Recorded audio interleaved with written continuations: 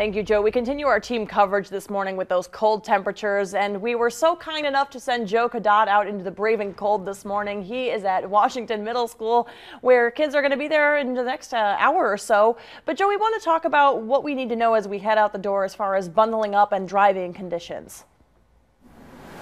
So if you have to be outside, and